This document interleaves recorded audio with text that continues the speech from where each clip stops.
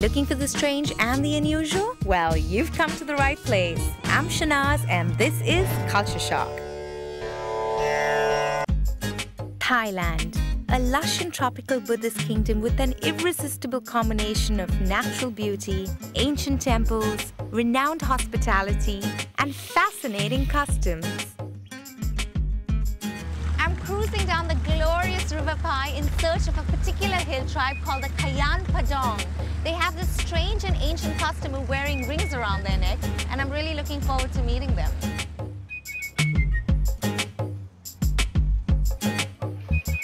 As I enter the village, I'm immediately struck by the strange and exotic beauty of the women. Rather than distorting or disfiguring the body as one might expect, the rings somehow give the women an odd yet graceful elegance. A sort of Audrey Hepburn quality, if you will. It's all one, right? It's all attached. It's a coil. One piece. Like one piece. Yes. And how much does this weigh? Now I have 2 kilos. I have maximum about 5 or 6 kilos. Wow, that's really heavy. Yeah.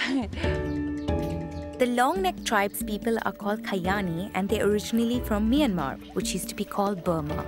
Now, in the past few decades, due to violent oppression from the brutal dictatorship in Myanmar, many have made the dangerous escape across the border into Thailand. Kayani girls begin wearing the rings at the age of 5 and add a new ring to their necks every year after.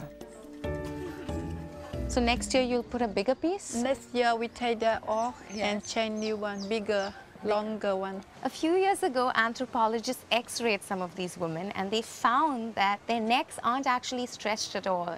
In fact, it's the weight of these metal coils that weigh their collarbones down over time and deform them, producing the illusion of having long necks.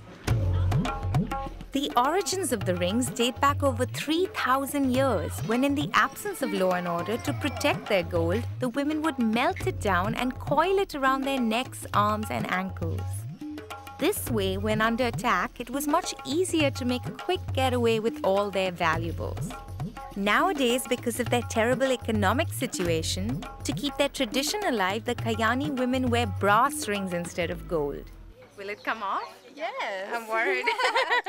They put it all over your head like that. Yes. And then they tighten it.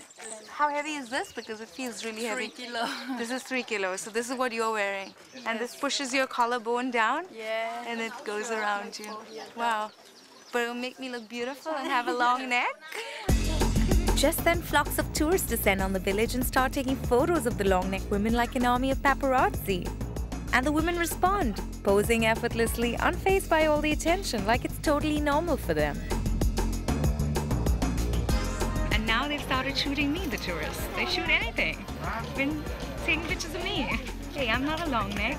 You don't want to be photographed. So what is really going on here? I thought this was a remote and preserved ancient culture, not a mindless tourist trap. Well, it turns out it's not the tourists that are trapped here. The Thai government considers the Kayanis as refugees and does not grant them citizenship, passports, ID cards, or access to any other parts of the country. Instead, they're forced to live in simple little villages like these, weaving their traditional fabrics, selling their postcards, handicrafts, and folk music.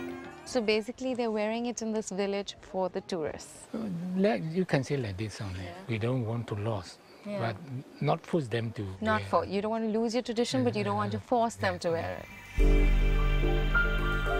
Later that day, I got the rare privilege to witness the Kayani get another ring added.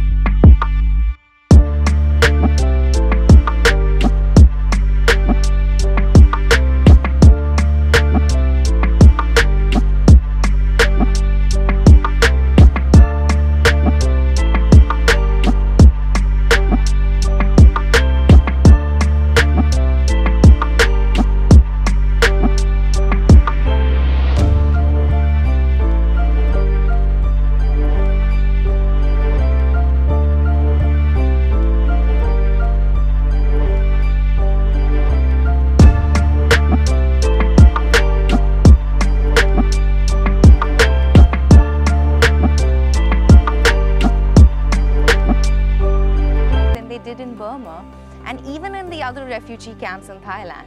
Here, at least, they're allowed to make a living, even though very meager, and their cultural traditions are kept alive. And if the situation was okay in Burma right now, would you go back? If the situation changes in the morning, we will go back in the evening.